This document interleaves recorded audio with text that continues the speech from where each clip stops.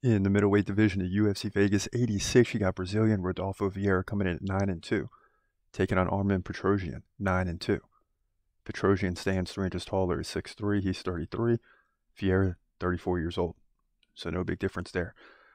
Rodolfo Vieira, 2-inch reach advantage, 73-71. Both guys stand right-handed, but as Petrosyan is more active, nearly 6 significant strikes per minute to about 3.3 for Vieira, but Vieira can dominate the ground as he lands more than one takedown each and every round, and he's got 100% takedown defense.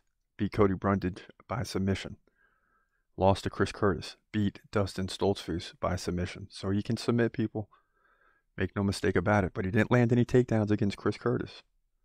Petrosyan, on the other hand, has won 4 of his last 5. Beat Christian Leroy Duncan by decision. AJ Dobson, decision.